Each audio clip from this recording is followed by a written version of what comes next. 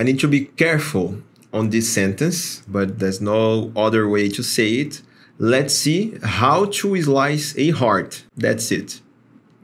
Welcome guys to another How I Slice the video, and today we are going to talk about a heart from the human body drop at STLFlix. You can check the link for this drop on the description, okay? Or the link for this model will be a link, okay? So let's talk about which settings could we change for improving this model, okay? Those are all the pieces, and I'm gonna start with the easy ones first, okay? Let's take this off, U2, and then we have this, okay? I will take this off. All right, guys, let's start from the base. We don't need to expend extra time in here because this is not the main part of the object, and also we don't have any details in here, so we can optimize this as much as we can. Okay, first of all, I will change for my standard profile 0.32 millimeters of layer height in this one. So I am going to start increasing this, okay? Those are my standard settings, okay? Since this is a base for a decorative model, we don't need to increase a lot the perimeters and neither the top and bottom layers because resistance is not the main point in here, okay? Continuing in the printing settings, we don't need to change the infill settings. The speed is 60 millimeters per second, but I will increase this for 100 because we don't need to print this extremely slow for having better details, for improving vibration. This is a simple part of the print, okay? So let's increase our speed. I like to keep the same speed for having a uniform flow on the filament, okay? I'm not going to change anything. In here, I recommend you, if you are increasing your layer height, as I am going to do in here, you can increase your extrusion width to keep the same adhesion between the layers, okay? Remember that when you increase layer height, increase as well the extrusion width to keep the integrity on your print.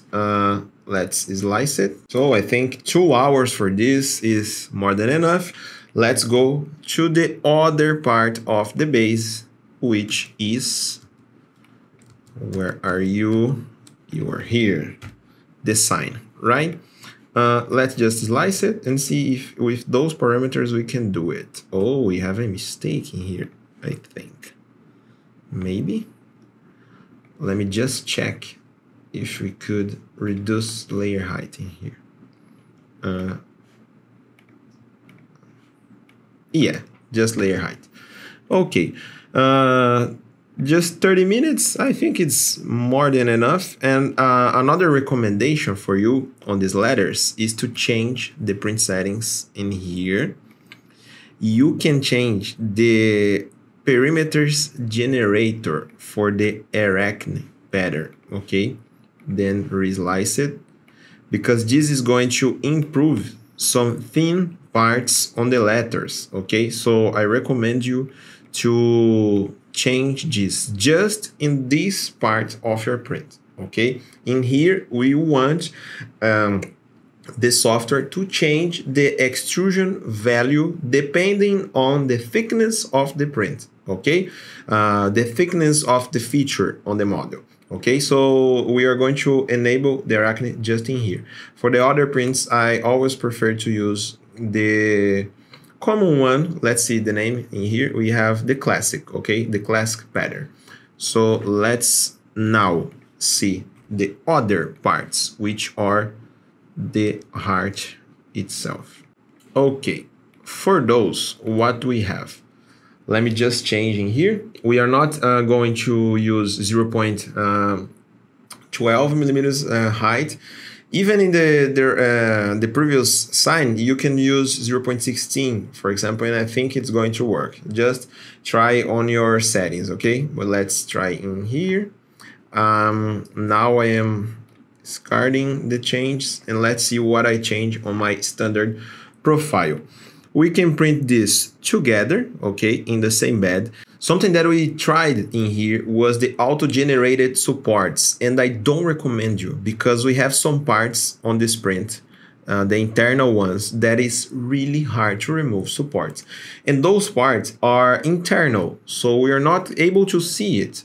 So if you have some issues on overhangs, for example, that we supposed to need supports, that part is not going to be seen. So we don't need to use supports internally, okay? I will show you how you can paint supports only where we need it or where we think is for the best, and also for being easy to remove, okay? So let's just start in here, click on the model, and then paint supports. And now I'm going to highlight the overhangs, like 35 degrees, and then I can see where I need supports or where the angle is more sharp than this, okay? For example, in this part, this one, this, we don't need actually supports, okay? So in here, maybe we need, for example, in here, not internally, we just need a support on the stream bridge, which is outside, for example, in here, in this part as well. You'll be useful here, in here, those ones, maybe. I am almost saying that we don't need in those two, okay? Let's just paint it to be safer, but I think we don't need it, okay? In this one, for example, I think we don't need it. I'm painting just for showing you, and then we decide later, okay? In this one, those parts are going to be exposed on the model. This one is the contact with the base, so let's just doesn't matter so much the appearance in here. So since it's a circle, I think the printer can print this, okay? So let's try now our settings before we slice it. I'm going to change this for the organic type, okay? I am using 0.16 layer height, so I'm going to change my contact for 0.16, which is 1 layer of gap. This is the best way to remove easily the support and also keep the print quality, the print finishing on the part which we have contact between the print and the support. Okay, I'm going to use 3 top interface layers, and I recommend you use 3 or more. Don't use less than 3 interface layers, okay? Another thing that I recommend, zero interface pattern space, because we have the lines right by side one of the other, okay? So it's going to improve even more the finishing of the areas that are going to have supports. This separation, I'm going to put something like 0.6, and then it's okay. Let's disable this, and now let's see how it's going to work. Okay, I want to check if I have to change something. For example, we have a support in here that I think is going to be hard to remove. This one, maybe not so much. I think with the right tool we can remove it. This one is going to be easy as well. Let's just check in this way. Oh, I think it's going to be easy. This one is not. We don't have so much access in this part.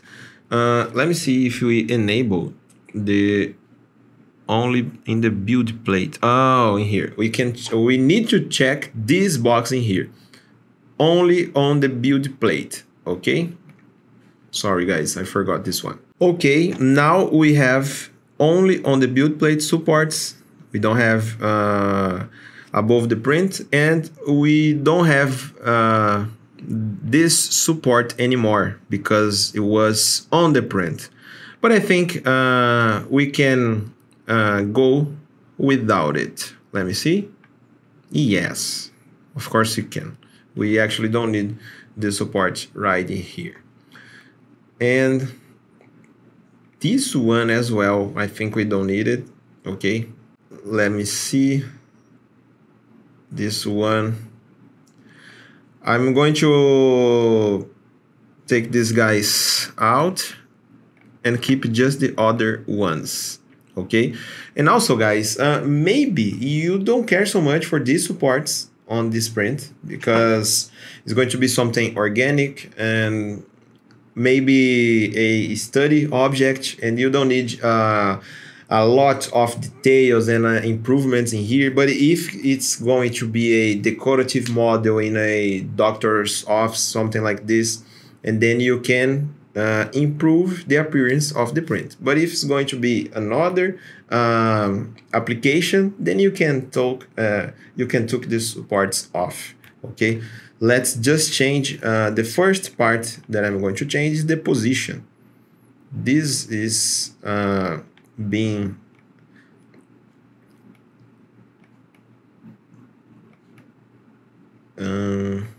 maybe, I think. Let's try something like this, and then we point right here. I don't know. And then let's just take these guys. We can tap Shift on your keyboard and then you erase this. Okay, right. And also I'm going to change this angle in here, the branch diameter angle, for 8, because it was too thin, the branch of the support. Let me see. It's way much better, way much safer in this way. We have a stronger support in here. We have the small branches in contact with the print, so they are going to be easy to break, to remove, but they are not going to be easy to detach from the build plate. Okay, so this angle right here that I just changed, it's the angle of the inclination in the branch. So if you put 5 degrees, the branch is going to be like this. Like 5 degrees is just a small inclination, so it grows a little bit on the base. If you put 8, the inclination is a little bit more.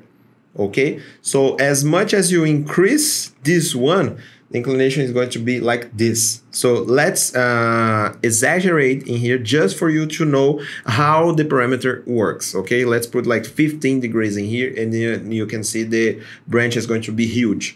8 is fine. Okay, let's just reslice it. It's just an example. Okay guys, as you can see, this is an absurd. We don't need to print like this. Okay, it's just for you to see and for you to know how the parameter works. Okay, when your branches on organic supports are like too thin or weak, for example, you can increase a little bit this angle. So let's put it back on 8. I think it's fine. And then we can print our heart. Alright guys, just remember I put those supports in here just for a precaution. I think we didn't increase a lot the printing time, the waste of material, so can be safer to print like this. But if you don't want to, you don't need to. This is not a case that if you print without supports is going to ruin your project, okay? This is not going to happen in here. But if you want to enable supports, I just showed you some of my settings, and I hope you learned something from this video. Okay, I hope to see you in the next one. I hope you guys enjoy it. Those slicing videos are an initiative from STL Academy, which is the educational project from STLFlix. So if you guys want to learn more about 3D printing, you could check our description and look at STL Academy courses. And don't forget, see you guys at the next slicing.